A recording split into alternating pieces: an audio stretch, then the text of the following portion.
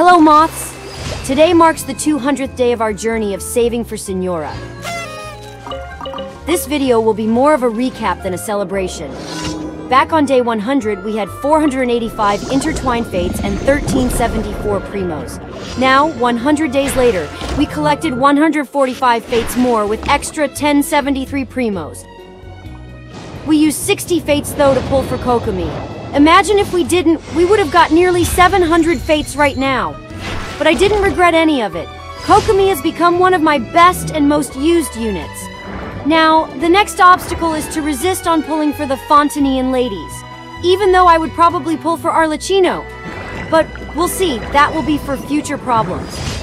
Other than that, I recently hit AR 60, and outside the game, this channel now has 22 subscribers.